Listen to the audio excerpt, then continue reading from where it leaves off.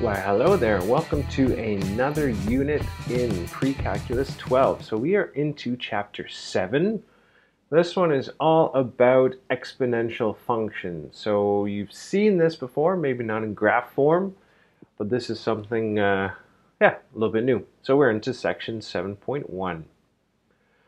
So what are going to be our purposes for this video? So first, we're going to take a look at some different characteristics of what exponentials are, what the graphs look like. You're going to graph them, show you how to do that.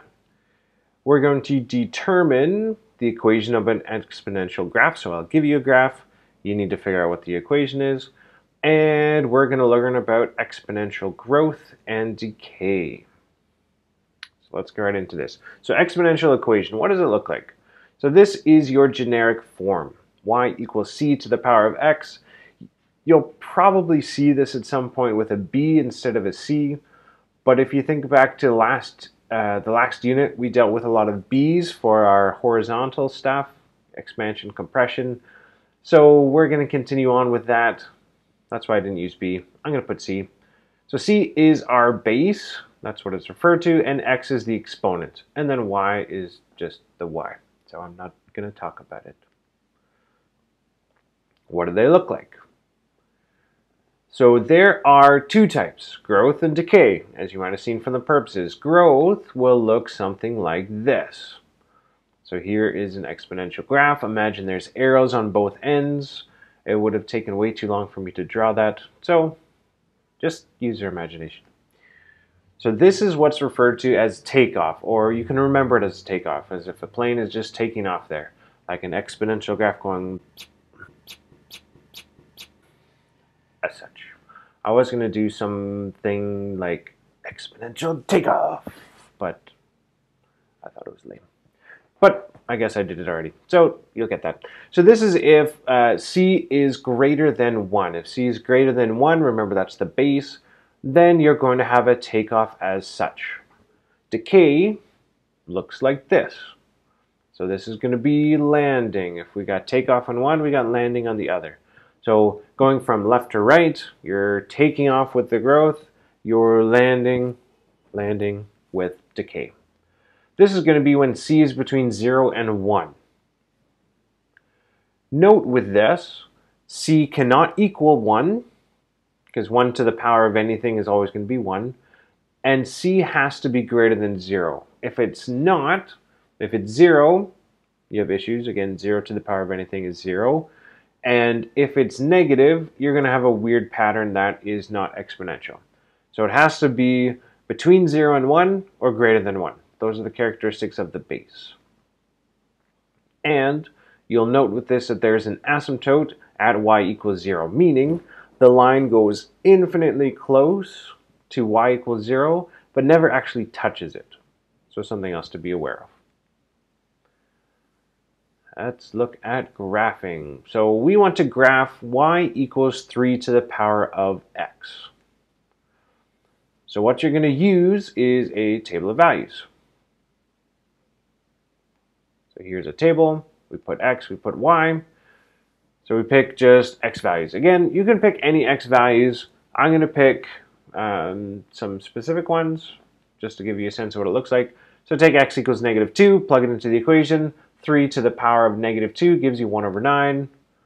Plug in -1, you get 1 over 3. Plug in 0, you get 1. Keep going. Keep putting in your numbers in for x. You get a y value. And then take a note with this. Look at this box here. When x equals 1, y equals 3. Take a look at it. See if you notice anything interesting about that compared to our equation. I'll come back to it. We'll do one more example. So first, we're going to plot the dots, then connect them. So it gives you something that looks like this. And this is takeoff, or is this landing? What do you think? Good, I think most of you got that. It was takeoff, or growth function, because you are growing from left to right, reading it like an English book. Or German book, I guess, if you're reading German books. Let's try a different one. So graph a half to the power of x. So So again, we're going to use a table of values.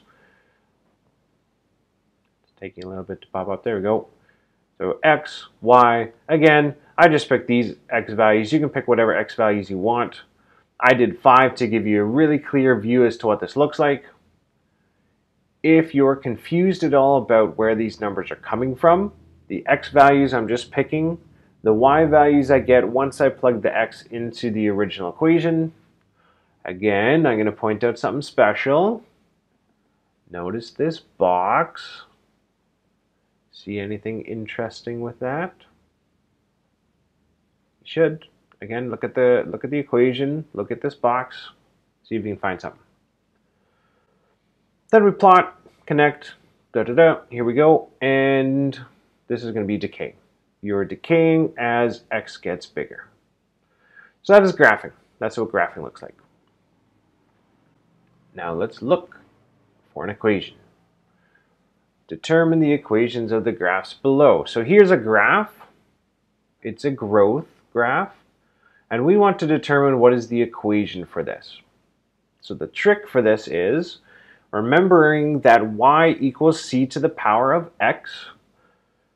Y and the x, those are going to stay. I'm not doing anything with that. I need to look at the c value. If I can find the base, then we're good.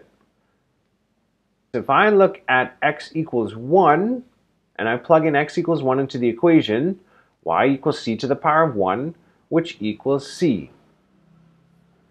So if I look on the graph at the point where x equals 1 and figure out what the y value is, that will tell me my base. So looking at the graph, at x equals 1, my y value is 6. So that tells me my equation is y equals 6 to the power of x. Let's try a different one. Here's decay. So if we were to try and do the exact same thing,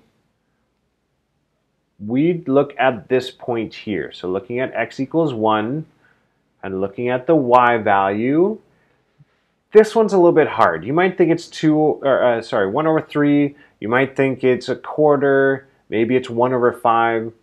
I don't really know. Or maybe 2 over 5. This one's a little bit tricky. So instead of guessing for this case, what I'm going to do is look at x equals -1.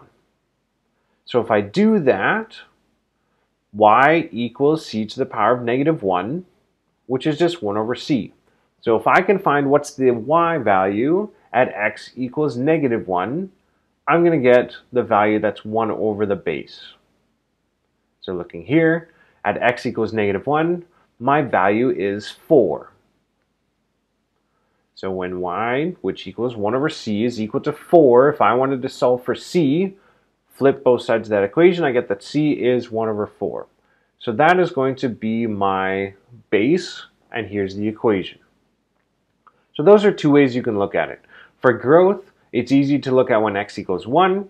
For decay, often you'll look at when x is -1. Sometimes it might be easier to see when, or it's quicker, I should say. If x is 1, you can see it from there. But it depends on what the graph is. So it's good to know both of those methods. Okay, growth and decay.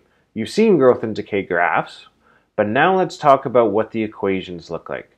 So there's a general equation here for growth and decay that I'm going to teach you. It's a little bit different, I think, than what's in the textbook. Last time I checked, I think. That I'm going to give you this equation. So equation is this. I will give you this on the test, so you don't have to memorize it. This is just a much easier equation to remember than your generic exponential. And I will give you this, so please don't memorize it. So what do each of these variables mean? P is your future population, so in a future point, that's what the population is going to be. P naught, or P original, this is your initial population. R is the rate that it's going to change. So if you're going to have an increase in population, this is going to be a 1 plus R. If it's decay, you'll get the 1 minus R. And I'll show you with an example what that means. That was a little bit tricky. T is just your independent variable. That's time. That's going to be something that you'll use. It's essentially your x value, and future population is the y value, just as a recall for that. N, increment of rate, and that's really hard to give you a different definition, so I'm just going to show you an example what the n value is. So here's an example. A population of bacteria triples every day. There are 3 individuals on day 1, 3 individual bacteria on day 1. Don't ask me how they figure that out. It's hard to count an individual. Anyways, there's 4 things I'm going to ask. Determine the equation of this situation. What is the population after 6 days? And how many days will it take for the population to reach this number? I'm not going to say it because I'm lazy. So let's do that. There's 3 things. I thought there was 4. Determine the equation. So remember, here's the generic equation that I gave you. And I want to look at what are each of these values. So we are told that my initial is at time 0. The P initial is at time 0. We're told at day 1. But since we triple every day, if on day 1 there's 3, that means at day 0 I would have 1. We've got R, the rate. So if I'm tripling, that means I'm increasing by 200% every day, or every day. T is time. We're not going to change that. And N is the time period it takes for this to occur. So it says it triples every day. Therefore, N is going to be 1. So again, P naught, we start off with 1 bacteria on day 0. My rate is 200%. I increase by 200%. N is 1 because it occurs every day. So then plug in the numbers, simplify it. P equals 3 to the power of T, where T is going to be in days. Plugging it in, this is where that comes from. Notice here the base is 3. I'm tripling, so my base is going to be 3. That's a little shortcut you can remember with tripling or doubling. The base is just going to be the 3 for triple and 2 for double. But it's just something extra to memorize. I will give you the equation. You can just work from that. So what's the population after 6 days? Let's take the equation we just got. T is the time, so we just plug in 6. Population is going to be 729. So once you get the equation, not too bad. How many days will it take for the population to reach 59,049? Well, we're going to use this exact same equation, except instead of plugging in for T, now we've got the future value, and the future amount of bacteria. So we are going to try and solve for T. Now at this point, I'm going to ask you to guess for what the T value is. I'm going to show you later how to use logs. I know some of you are going to want to use shift solve for this. That's not allowed. So don't do that. You can use it to double check your answer, but eventually I'm going to show you a method to do this that you'll be able to show the work. So if you guess, keep on trying, you'll end up with T equals 10. So there you go. What's this one? So we're going to do a bunch of different situations and just quickly rattle off some equations. So to give you some practice with that. So if you have an increase by 15% in a year, we're just going to assume whatever initial population, doesn't really matter. So we're going to put in the initial population as 1. I'm increasing by 15%, so I have the plus 0.15, and it's per year. So again, because it's 1 year that this occurs, the N value is 1, which shows here on the T over 1. Simplify it, 1.15 to the power of T. Decrease by 8%. So when we decrease, we're going to subtract the R value. So minus 0.08, and again it's per year, so T over 1. So 0.92 T. Notice with the base, this is the amount of population that's left over after a year, or after the time increment. How about if we're going to increase by 2.43% every 3 years? So my initial population doesn't change. I have the rate, which you've seen before, but now this occurs every 3 years instead of every year. So it's going to be t over 3 because it's every 3 years. So that's where that occurs. That's going to be essentially the amount of time for the rate to occur. So simplify this, here you go. So D has a half-life of 70 years. So a half-life, it doesn't tell you a percent. However, if it's a half-life, that means you decrease by 50%. You're subtracting 50%. Those of you who've taken chemistry and dealt with half-life of different particles, this is where that comes in. Depending on the particle, it can be pretty long. So we've got a diminishing of 50% or a half, and that occurs over 7,000 years. So notice with this, remember I said there's a trick with if something triples, 3 is your base. If something doubles, 2 is your base. If something goes by half, half is going to be your base. So again, here's the tripling. Happens every 8 days, so my n is 8. I showed the base as such, but if you just wanted to straight go to the triple, equals 3 as the base, that's fine.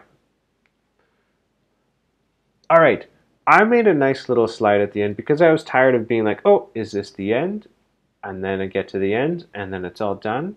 But now I'm put this here for you and for me. And I put it up there twice, the end and finish, just so we can make sure I know it's the end. So that is the first section. This is going to be a really quick chapter. There's 3 sections. It's going to go by quick. So make sure you stay on top of these things. It's going to come at you really quick, really fast. So get ready for that. All right, so I've got a treat for you. This end part is always the fun part. I get so many comments about this in person and not so much on video, but more in person. So I've decided I am now going to invite some guests because I'm tired of saying for you to like and subscribe. I'm going to invite some guests. So my first person that I'm going to invite is going to be someone really special. This one's going to be little Annie. So let me go get little Annie. Hello? Hello? Can you guys see me? I'm down here. Can you lower the camera a little bit, please?